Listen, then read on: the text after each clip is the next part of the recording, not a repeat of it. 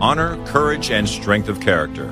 These qualities are embodied by the recipients of the Medal of Honor. Now let's recognize this week's Medal of Honor recipient on O'Neill Outside. Thomas Gene Atkins, Private First Class, World War II U.S. Army, Philippine Islands, 1945.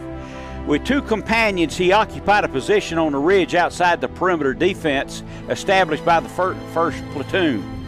At 300 hours, two companies of Japanese attacked with rifle and machine gun fire, grenades, and TNT charges, severely wounding Atkins and killing his two companions. Despite the intense fire and pain for his wound, he held his ground and returned the fire. After the attack was repulsed, he remained in his position to repel further assaults. An enemy machine gun vainly attempted to drive him off.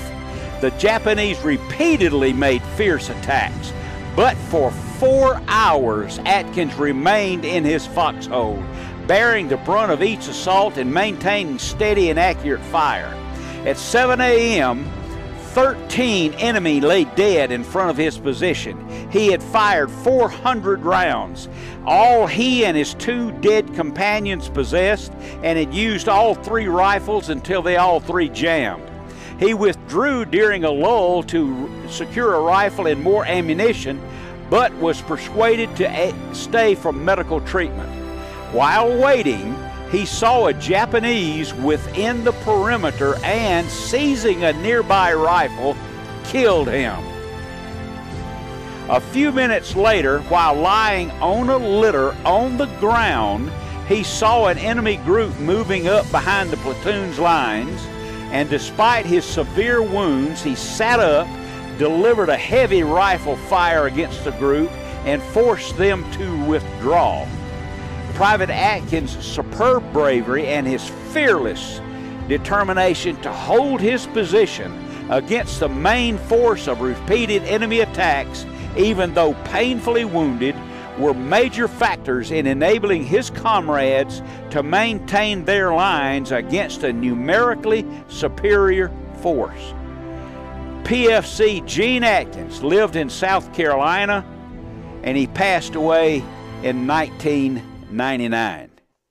And that is a privilege for me and for you to take a moment and honor the Medal of Honor recipients on this program every Saturday morning. And we got that way, and I'm not going to tell you that story again, but I hope you enjoy those, and you can visit the Medal of Honor website. The stories are touching and memorable and interesting, and you can be grateful in so many cases for the sacrifice that these men and women, medical personnel, and all those pilots and Navy, submarine, you name it. You can read all about them on the website at the Medal of Honor.